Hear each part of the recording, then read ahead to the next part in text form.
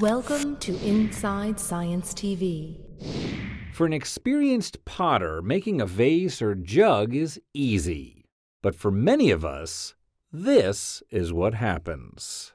Now, mechanical engineers at Purdue University and a tech company called Zero UI have developed a new tool that uses the movement of your hand to create works of art. We have a pot here, and if you just go near the pot starts shaping. The program is called Z-Pots. A camera recognizes where your hand is and moves the hand on the screen in sync with yours to create 3D computer models. It can track finger movements at millimeter levels, and you get very accurate data in terms of how your fingers and hands are moving. A pot can be transformed and shaped by selecting pottery tools like a carving knife, a paintbrush, and a smoothing tool. Simple hand gestures are used to grab each tool to carve and mold a masterpiece practically out of thin air. Anybody can make beautiful things.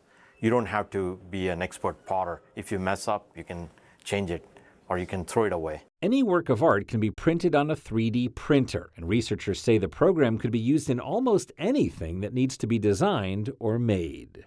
So it can open it up to architecture, landscape designers, gamers, pretty much anybody who wants to make stuff. Making cool stuff with the wave of a hand. I'm Josh Lebowitz, reporting.